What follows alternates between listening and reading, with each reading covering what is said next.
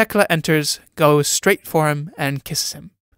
She is friendly, frank, gay, and attractive. Tekla. Hello, little brother. How are you? Adolf is almost won over by her manner and speaks reluctantly as if joking. What mischief have you been up to that makes you come and kiss me like that? I'll tell you. I've spent a frightful lot of money. Did you have a good time then? Yes, very. But not at that old creche meeting. That was just shit, as the Danes would say. But how has my little brother amused himself while Squirrel was away? Tekla's eyes roam around the room as if she's looking for someone or suspecting something. I've been bored stiff. Didn't anyone come to keep company? No, I've been quite alone. Tekla, watching him as she sits down on the sofa. Who has been sitting here? There? Nobody. That's odd. The sofa's still warm and there's a hollow that seems to have been made by an elbow. Have you had some lady friends? You know I haven't. But you're blushing. Little brother, I believe you're telling fibs. Come over here and tell Squirrel what's on your conscience. She draws him to her. He sinks down with his head on her knees. Adolf smiling. You're a devil. Did you know that? No, I don't know anything about myself. I see. You never give a thought to your own reactions. Tekla, warily. On the contrary, I never think about anything but myself. I'm a terrible egoist.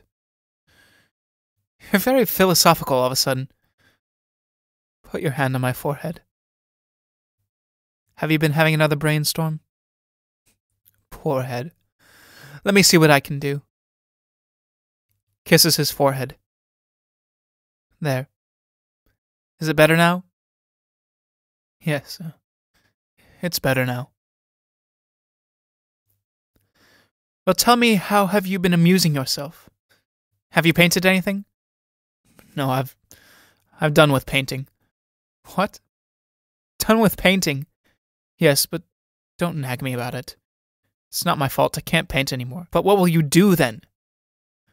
I'm going to be a sculptor. Oh, Lord, another whole lot of new ideas. Yes, but don't be cross. Take a look at that figure over there. Tekla uncovers the wax figure. Well, I never. Who is it supposed to be? Guess. Is it meant to be Squirrel? Aren't you ashamed of yourself? Isn't it a good likeness? How can I tell when it hasn't got a face? Yes, but there's so much else. Beautiful. Tekla, caressing his cheek. Hold your tongue, or I'll kiss you.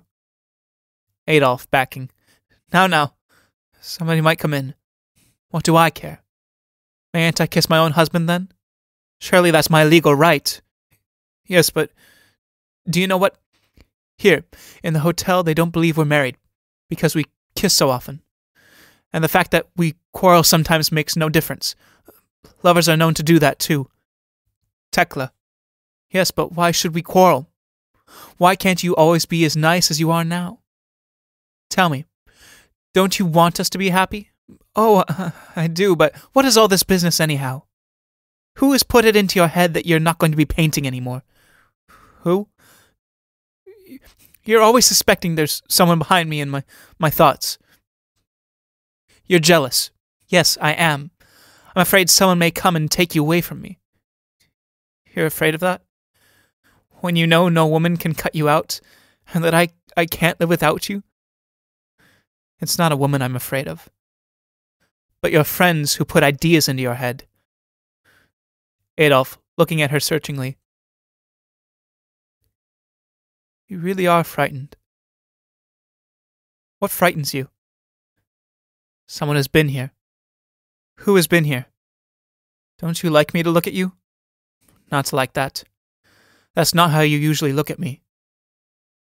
How was I looking at you then? Under your lids. And under yours. Yes, I want to see what's behind them. Look as much as you like. There's nothing to hide. But You're talking in a different way, too. You're philosophizing. Why? Going up to him threateningly. Who has been here? Only my doctor. Your doctor? Who's that? The doctor from Stromstad. What's his name? Sjorberg. What did he say? He said, well, among other things, he said that I was on the brink of epilepsy. Among other things? What else did he say? Well, something very upsetting. Tell me. He said that we were not to live together as man and wife for a time. Did he then? I can well believe it. They want to separate us. I have noticed that for a long time. You can't have noticed what's never happened. Haven't I, though? How can you see what doesn't exist? Or is your imagination so distraught by fear that you see what has never existed? What is it you are so afraid of? That I shall borrow someone else's eyes so as to see you as you are instead of as you appear to be? Keep your fancies in check, Adolf. They come from the beast in the human soul. Wherever did you learn that? From those innocent youths in the boat, eh? Tekla, without losing her composure. Well, as a matter of fact, there is a lot to be learned from the youth. I think you're beginning to be infatuated by youth. I always have been. That's why I fell in love with you. Do you mind? No, but I'd rather be the only one. My heart is so big, you see, little brother, that there's room in it for many more than you. Little brother doesn't want any other brothers. Come to Squirrel, then, and get your hair pulled for being so jealous. No, envious is the word. 2 knocks are heard from Gustav's room. No, I don't want to fool now. I want to talk seriously. Tekla, as if talking to a baby. Oh, Jesus, does he want to talk seriously, then? It's frightful how serious he's grown. She takes his face in her hands and kisses him. Now just a little smile. Adolf unwillingly smiles. There. You devilish woman. I really believe you can cast spells. You see? So don't start any trouble or I'll spirit you away. Adolf, rising. Tekla, will you pose a moment for me, in profile, so I can put the face on your figure? Of course I will. She turns her head so that he can see her profile. He gazes at her and pretends to model. Don't think about me now. Think about somebody else. I'll think about my latest conquest. The chaste youth? Exactly. He had such a sweet little mustache and cheeks like a peach. They were so small and rosy one wanted to bite them. Adolf, grimly. Keep that expression on your face. What expression? A cynical, brazen one I have never seen before. Tekla, making a face. Like this? Yes, like that. Rises. Do you know how Bret Harte describes an adulteress? Tekla, smiling. No. I've never read Bret, whatever you call him. As a pallid creature who never blushes. Never.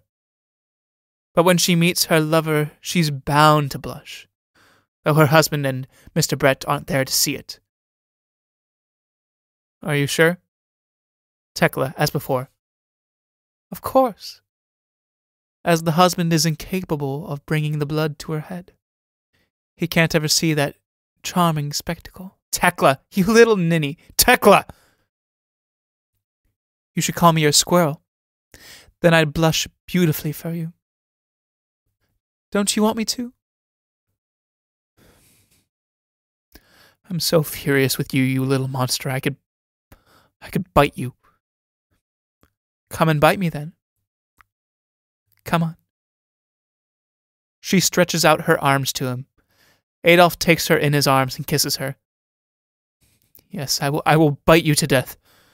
Tekla, teasing him. Now, somebody might come in. What do I care? What do I care about anything in the world so long as I've got you? And if you hadn't got me anymore, then I should die.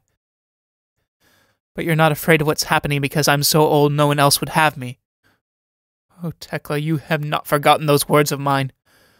But I take them all back. Can you explain why you're so jealous and yet at the same time so confident? No, I can't explain anything. But it's possible the thought that another man once possessed you still rankles in me. Sometimes it seems to me that our love is nothing but a fiction, a self-defense, a passion held to as a matter of honor. But there's nothing I would hate more than for him to know I'm not happy. Oh, though I've never seen him, the mere thought of somebody waiting for my downfall obsesses me. Somebody who's raining curses on my head every day of the year and would laugh his head off at my ruin. The mere idea of that haunts me, drives me to you, fascinates me, cripples me. Do you think I'd allow him that satisfaction? Do you think I want to make his prophecy come true? I don't want to think so. Then why don't you keep calm? You go on upsetting me with your coquettishness. Why did you play these tricks? They're not tricks. I want to be liked, that's all. But only by men? Of course. A woman's really never liked by other women, you know.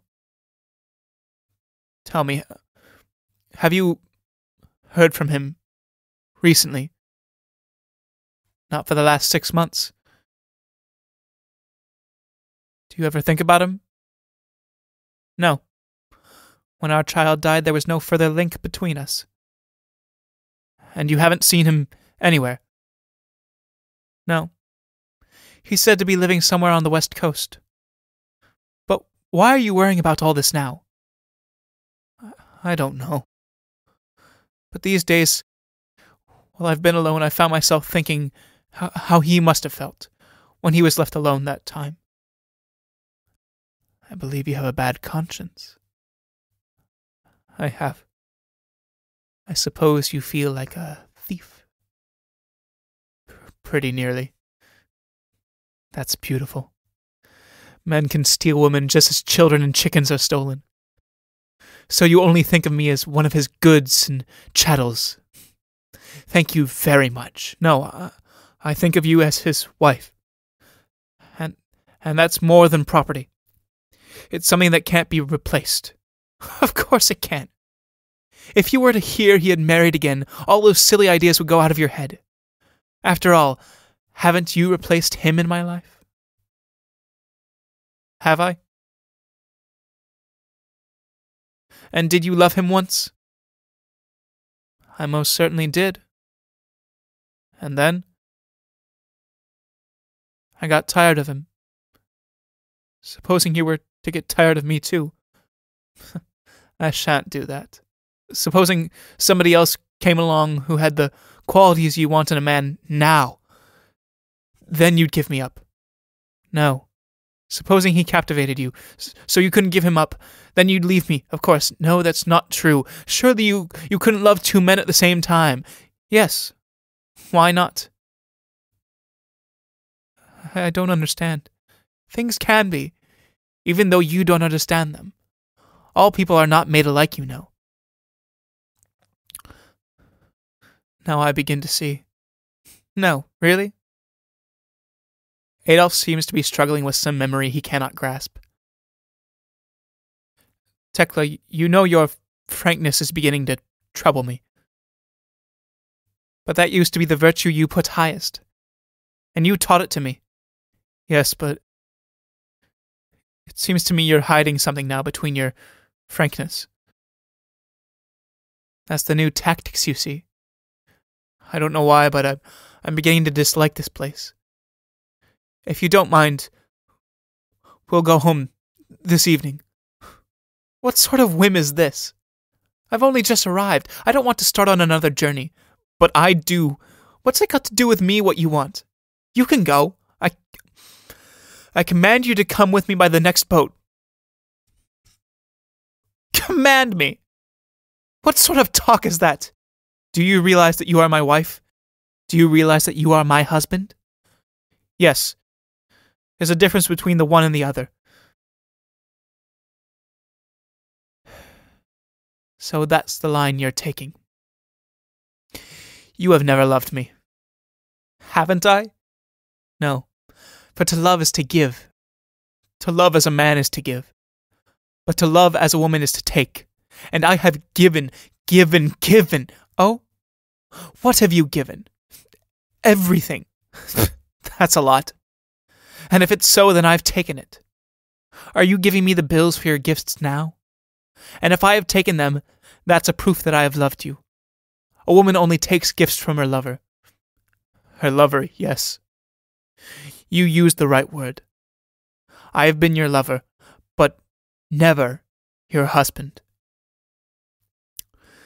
Well, isn't that much pleasanter to escape being the chaperone? But if you're not satisfied with that position, you can take yourself off. I don't want a husband. No. I've noticed that. And lately when I've watched you sneaking away from me like a thief and making friends on your own among whom you could flaunt my feathers and glitter with my jewels, I've tried to remind you of your debt. Then I at once became the unwelcomed creditor whom one only wants to get rid of. You wanted to repudiate your notes of hand, and so as not to increase your debt to me, you stopped pillaging my treasure chest and started on other people's. I became your husband without wanting to be, and then you began to hate me. But now, as I mayn't be your lover, I am going to be your husband, whether you want it or not. My sweet idiot. Don't talk such nonsense. You know it's risky to go around thinking everyone's an idiot but yourself, and I'm beginning to suspect that he, your former husband, possibly wasn't such an idiot after all. Oh God, I believe you're beginning to sympathize with him. A little bit, yes. Well, I never. Perhaps you would like to make his acquaintance and have a heart-to-heart. What a beautiful picture. But I'm beginning to be rather drawn to him too, as I'm tired of playing nursemaid. He was at least a man, although he had the disadvantage of being my husband. Look here, don't talk so loud. People will hear us. What does it matter if they take us for a married couple? So now you're beginning to be infatuated by virile men and chaste youths all at the same time? As you see, my infatuations haven't got any limits.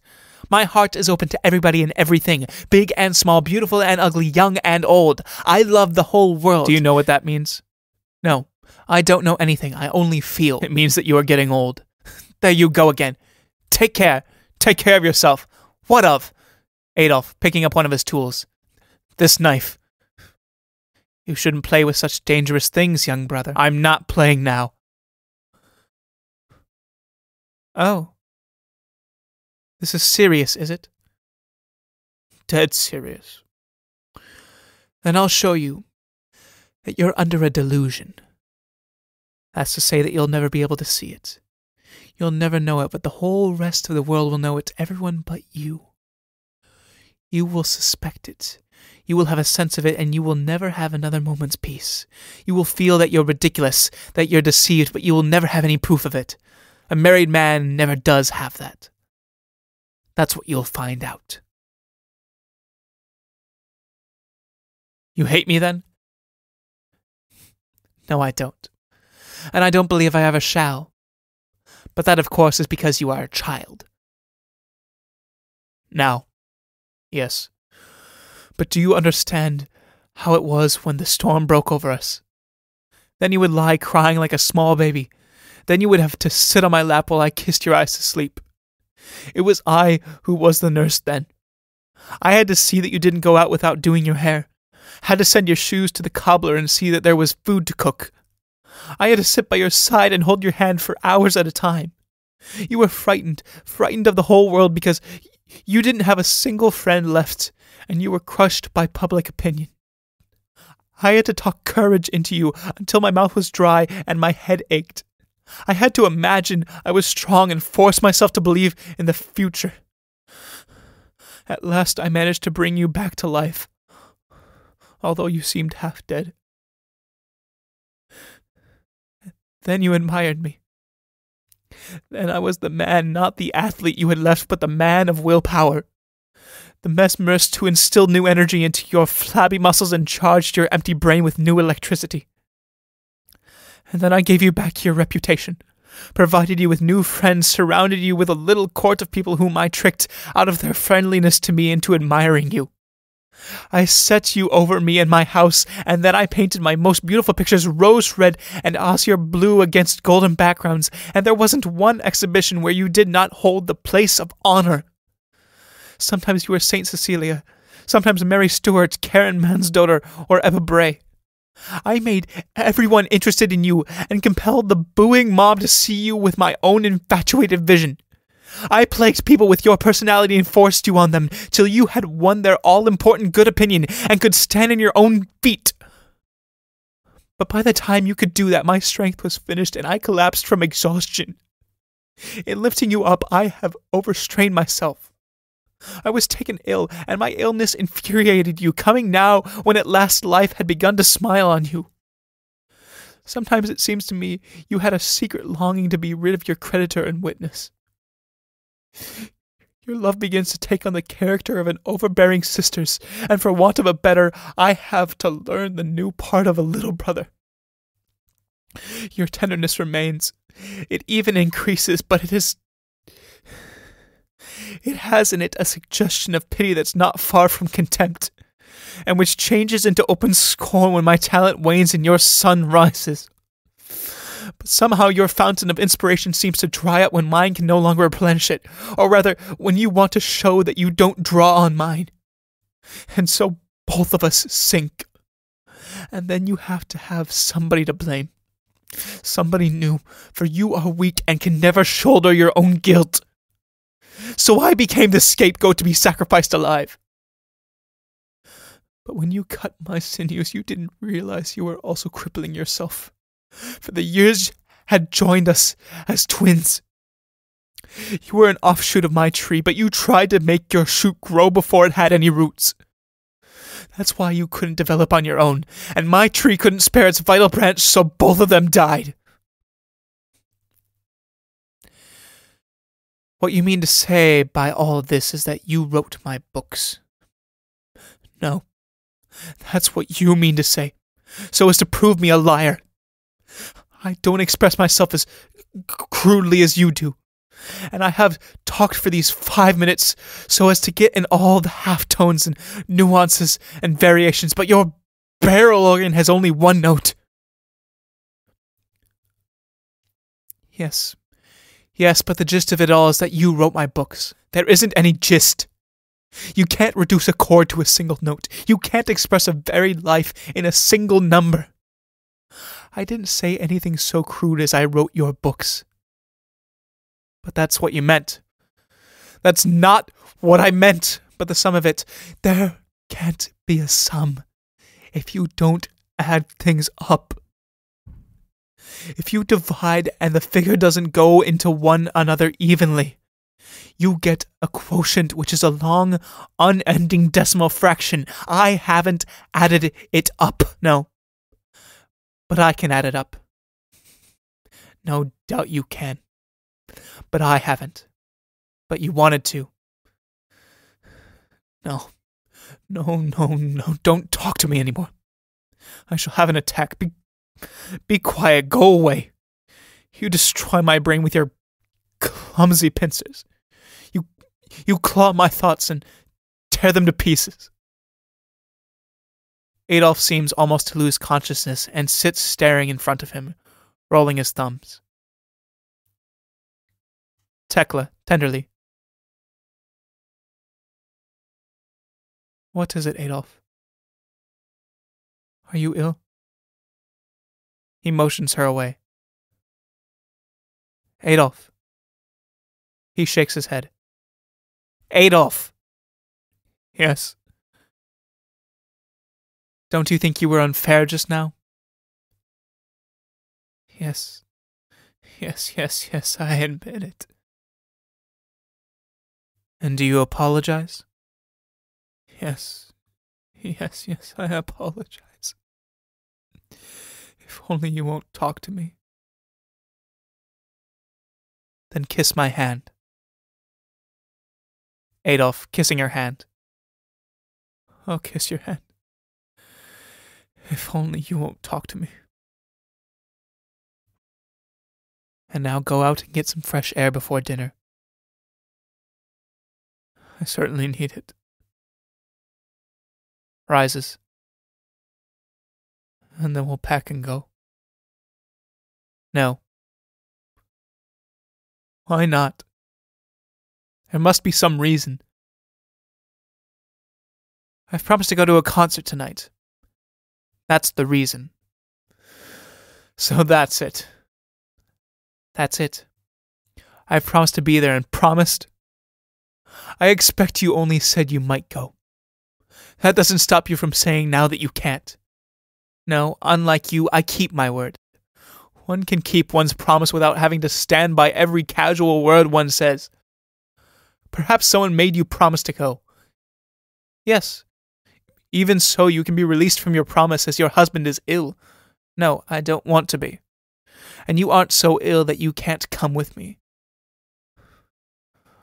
Why do you always want to have me with you?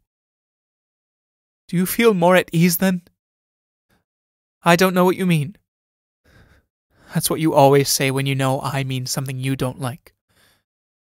Really? What is it I'd like to know now? Stop it, will you? Don't start that again. Goodbye for this moment. And think what you are doing. Exit Adolf by the door to the veranda, turning to the right. Tekla is left alone. After a moment, Gustav enters and goes straight to the table, as if looking for a newspaper. He pretends not to see Tekla. She is agitated but controls herself. Is it you? It is I. Please excuse me. How did you get here? By land. But I'm not going to stay. I do stay. Well, it's been a long time. Yes. A long time. You've changed a lot. And you are as charming as ever. And even younger. But you must excuse me. I am not going to spoil your happiness with my presence. If I had known you would be here, I should never... If you don't think it's improper, I should like you to stay. There's nothing against it from my point of view. But I'm afraid whatever I say is bound to offend you. Sit down for a moment. You won't offend me. You have that rare quality, you always had it, of tact and courtesy. You flatter me. But one can't expect your husband to regard my qualities so leniently. As a matter of fact, he was expressing his sympathy for you just now. Oh? Well, of course, everything vanishes in time. Like one's name cut in a tree. Even hatred can't stay in one's mind forever. He has never disliked you. How could he when he's never seen you? And as for me, I've always dreamt of seeing you two once as friends. Or at least of seeing you meet once in my presence, shake hands, and part. And it has been my secret desire to see if she whom I loved better than my life was in truly good hands. I have certainly heard good accounts of him, and I know his work well. But even so, I should have liked, before I grew old, to take his hand and look into his eyes and beg him to guard the treasure Providence has put into his keeping. At the same time, I should have liked to put an end to the instinctive hatred there was bound between us, and give my soul some peace and humility to live by for the rest of my sorrowful days. You have spoken my very thoughts. You have understood me. Thank you for that. Oh, I am a poor man. I was too insignificant ever to put you in the shade. The monotony of my life, the drudgery of my work, and the narrowness of my horizon were not for your adventurous spirit. I realized that, but you, who have studied the human soul so deeply, must realize what it cost me to confess this to myself. It is noble. It is great to be able to acknowledge one's own weakness, and not everyone is capable of it. But yours was always an honest, faithful, trustworthy nature, which I respected. Although I wasn't like that then. Not at that time, but suffering purifies one, sorrow ennobles one, and I have suffered. Poor Gustav. Can you forgive me? Tell me, can you? Forgive you? What are you saying? Is it for me to ask your forgiveness? Why, I believe we're both crying. At our age. Our age. Yes, I am old. But you get younger and younger. Do you think so? And you know how to dress. I learned that from you. Don't you remember how you found the best colors for me? No. Yes. Don't you remember? I even remember a time when you were cross with me if I didn't wear some touch of scarlet. I wasn't cross. I was never cross with you. Oh, yes, you were. When you tried to teach me how to think. Don't you remember that? I couldn't do it at all. Of course you could think. Everyone can do that. And now you are quite intelligent, in your writing at least. Tekla is embarrassed and rushes on with the conversation. It's delightful to see you again anyway, dear Gustav. Especially in such a peaceful way. Well, I never was exactly rowdy. You always had a peaceful time with me. Yes, a bit too peaceful. Oh? But you see, that's how I thought you wanted me to be. That's how it seemed when we were engaged. One doesn't know what one wants. Besides, I've been told by Mama to make a good impression on you. Well, you live in a whirl now. The artistic life is always dazzling, and your husband doesn't seem to be exactly lethargic. One can have too much of a good thing, you know. Gustav, once again changing his tactics. I say, I do believe you are still wearing my earrings. Tekla, embarrassed. Well, why shouldn't I? We've never quarreled, so I thought I might wear them as a token. As a reminder that we were not enemies. Besides, you know, it's impossible to get earrings like this nowadays. She takes one off. That's all very well, but what does your husband say about that? Why should I care what he says? Don't you care? But you do him wrong by that. It could make him ridiculous. Tekla, quickly, as if to herself. Is that already? She has difficulty putting her earring on again. Gustav rises. Perhaps you'll let me help you. Thank you so much. Putting the earring on, Gustav pinches her ear. Supposing your husband could see us now. Yes, what a wail there would be. He's very jealous then. Jealous? I should say he is. Sounds from the adjacent room. Who has that room next door? I don't know. Well, tell me how you are getting along and what you are doing. Tell me how you are getting along. Trying to think how to answer, Tekla inadvertently uncovers the wax figure. I say, whoever's that? By Jove, it's you! I don't think so. Well, it looks just like you. In your view. That reminds me of the story. How could your majesty see that? Tekla bursts out laughing. You're impossible. Do you not know any news stories? No. But surely you should. Oh, I never heard anything so funny now. Is he prudish? Well, in speech he is, but not in other ways. He's not well just now.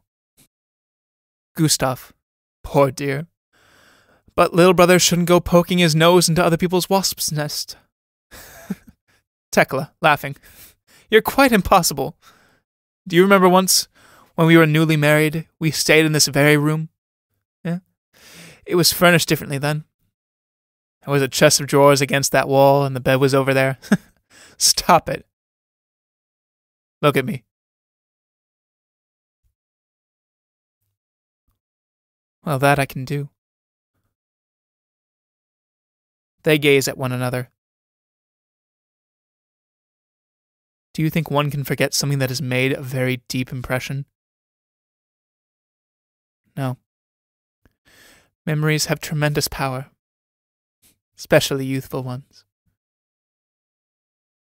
Do you remember when I first met you?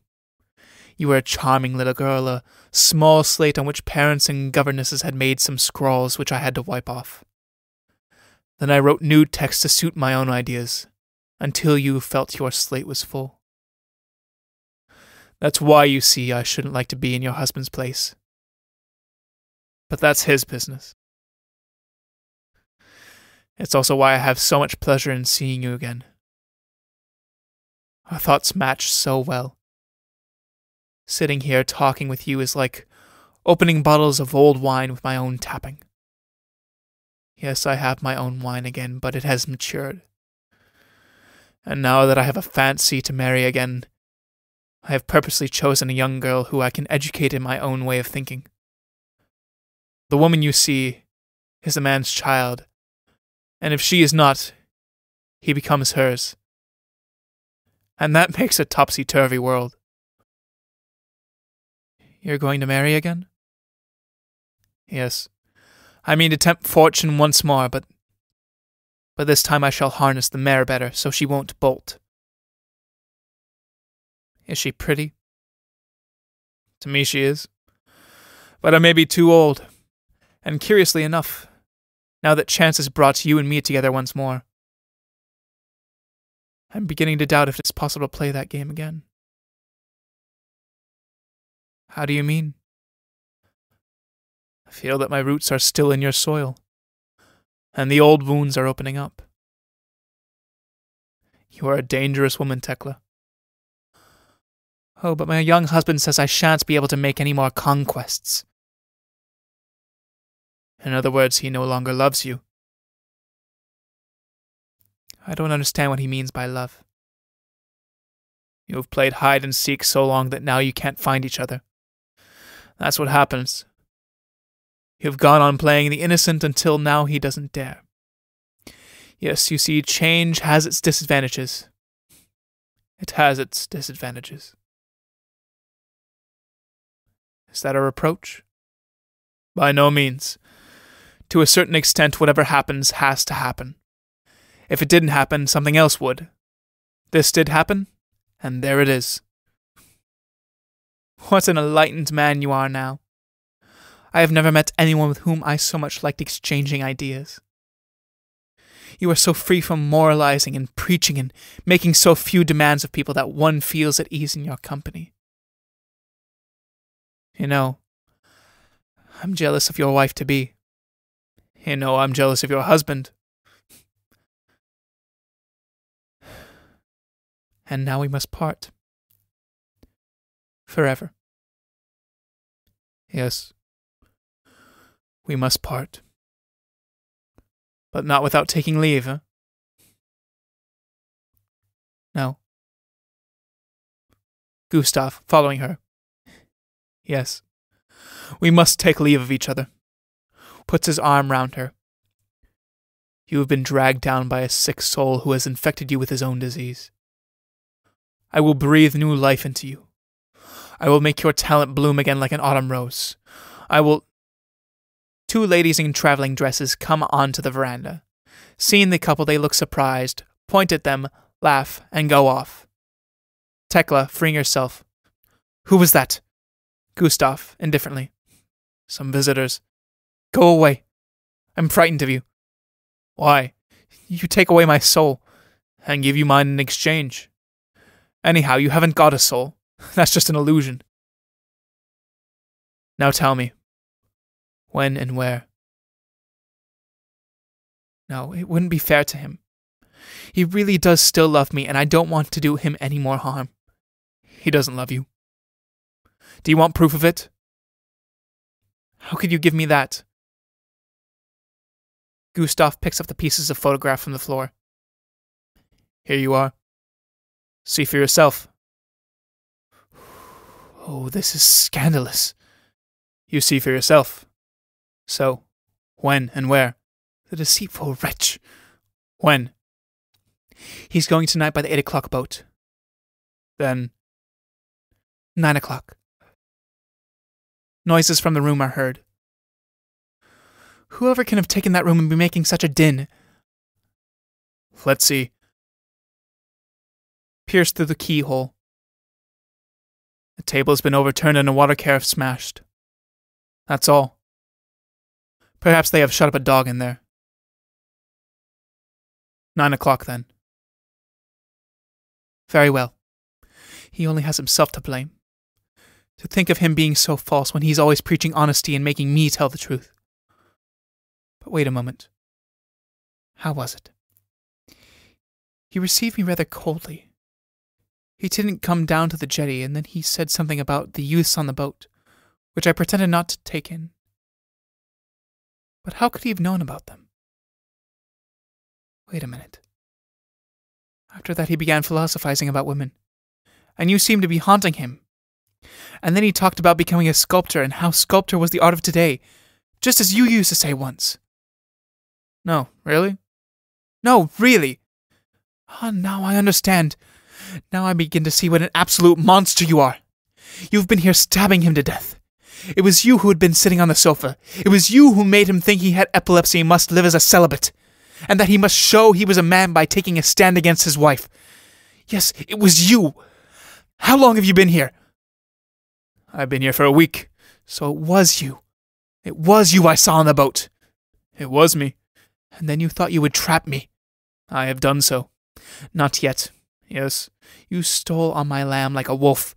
You came here with a fiendish scheme to destroy my happiness, and you were carrying it out when my eyes were opened and I foiled it. It wasn't quite as you say. This is actually what happened. I admit I had a secret hope things would go wrong with you, but I was pretty certain no interference on my part would be needed. Besides, I was too much taken up with other things to have time for intriguing. Then, when I happened to be away and at a loose end, I saw you on the boat with those young men, and I decided the time had come to have a look at you. I came here, and your lamb immediately threw himself into the arms of the wolf. I won his sympathy through a kind of reflex action I won't be so discourteous to try and explain. At first I was sorry for him, as he seemed to be in the same fix as I once was. But then he began to probe old wounds, the book you know, and the idiot, and I was seized with the desire to pull him into pieces, and mix the pieces up so thoroughly that he could never be put together again. And thanks to your conscientious groundwork, I succeeded. But I still had you to deal with. You were the mainspring of the works and had to be twisted to bits. What a buzz! When I came in here, I didn't really know if I was going to say anything. I had various schemes, but as in chess, my play depended on your moves. One thing led to another, chance helped, and so I had you ditched. Now you're caught. No. Yes, you are. The last thing you wanted has happened. The world, in the guise of 2 lady travelers whom I did not send for, being no intriguer, the world has seen you reconciled with your former husband, creeping repentantly back into his faithful arms. Isn't that enough? It should be enough for your revenge. But tell me, you who are so enlightened and just, how can you, who think whatever happens has to happen, and we are not free to act? Not entirely free. It's the same thing. No. How can you who hold me guiltless since I was driven by my nature and the circumstances to behave as I did, how can you believe you have any cause for revenge? For that very reason. Because my nature and the circumstances drove me to seek revenge. Which makes it quits, doesn't it? But do you know why you two were bound to get the worst of it in this fight? Tekla looks scornful. And why you let yourselves be tricked? Because I'm stronger than you and wiser too. It's you who have been the idiot. And so has he. And now you can see that one isn't necessarily an idiot because one doesn't write novels or paint pictures. Bear that in mind. Have you no feelings at all? None. That's why I can think you know, a process of which you have little experience, and act as you have so recently discovered. All this merely because I wounded your vanity? There's no merely about that. You'd better stop wounding people's vanity. It's their most vulnerable spot. Vindictive creature, shame on you. You wanton creature, shame on you. It's my nature, isn't it? It's my nature, isn't it? One should learn something of human nature in general before giving one's own nature free rein. Otherwise one may get hurt, and then what a wailing and gnashing of teeth. Can't you ever forgive? Yes, I have forgiven you. Have you? Certainly. Have I lifted a finger against you in all these years? No. And now I only came here to have a look at you. And then you went to pieces. I played a bit of a joke on your spouse, and that was enough to burst his bubble. And now here I am, the plaintiff, defending myself. Tekla, have you nothing to reproach yourself with? Nothing at all. Christians say our actions are ruled by providence, and others call it fate. So we're guiltless, aren't we? Up to a point, yes. But there's always a place where the guilt creeps in, and the creditors present themselves sooner or later. Guiltless but responsible. Guiltless before him who no longer exists. Responsible to oneself and one's fellow creatures. So you came here to dun me. I came here to recover what you had stolen, not what you had had as a gift. You stole my honor, and I could only regain it by taking yours. Wasn't that my right? Honor. Well, are you satisfied now? Yes, I am satisfied. Rings the bell. And now you're going home to your fiancé. I have no fiancé. And I shall never have one. And I am not going home, for I have no home, nor do I want one. A waiter enters. Will you bring up my bill, please? I'm leaving by the 8 o'clock boat. The waiter bows and goes out. Without atonement? Atonement? You use so many words that have lost their meaning. Atonement? Are we perhaps all three to live together? It's you who should do the atoning. By making good my losses, but you can't. You did nothing but take, and what you took you have devoured, so you can't return it. Will it satisfy you if I say, forgive me for your having clawed my heart to pieces? Forgive me for your having disgraced me. Forgive me for having been the daily laughingstock of my pupils for 7 years. Forgive me for setting you free from the domination of your parents, for releasing you from the tyranny of ignorance and superstition, for setting you over my house, for giving you friends and a position, for making a woman of the mere child you were. Forgive me, as I forgive you.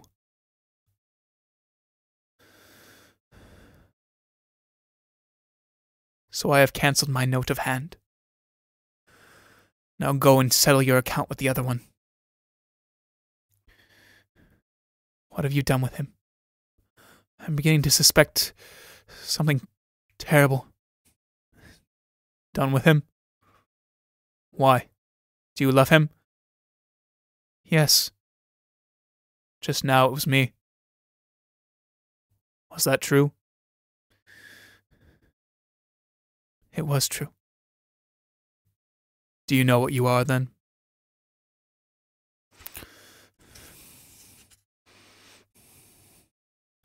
You despise me. I pity you. It's a trait, I don't say a fault, but a trait which has a disastrous consequence. Poor Tekla. Do you know I feel almost remorseful? Although I am as free from guilt as you are. But perhaps you will enjoy knowing just how I felt that time. Do you know where your husband is? I think I know I do know. He is in that room there. He has heard everything and seen everything, and he who sees his familiar spirit dies. Adolf appears in the veranda doorway. He is white as a corpse. There is a bleeding scratch on one cheek. His eyes are staring without expression, and he is frothing at the mouth. Gustav backing. Well, there he is. Settle up with him now, and see if he is as generous as I have been. Goodbye. Gustav goes towards the other room and stops. Tekla runs to Adolf with arms outstretched. Adolf! Adolf leans against the veranda door and collapses on the floor. Tekla throws herself across his body, caressing him. Adolf! Adolf, my darling child, are you still alive? Oh, speak. Speak. Forgive your wicked Tekla. Forgive.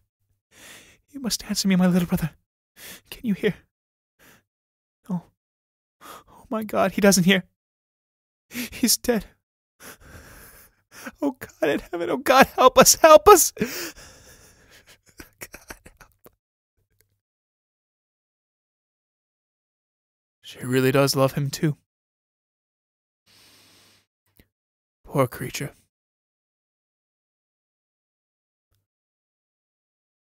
Curtain.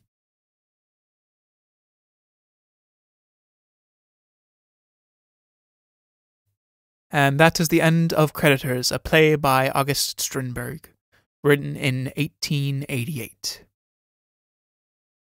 I hope to continue on doing Strindberg for this particular portion of this season. I have at least 2 books of his, so I should hopefully not run out of content. If you have any plays of your own that you would like to send in to have be read, you can always email me at bemuseartsinc@gmail.com. That's bemuseartsinc@gmail.com. Anyways, I hope you have a lovely rest of your day, and I hope to have you back in Brendan Moyer's Playwright Corner. Thank you.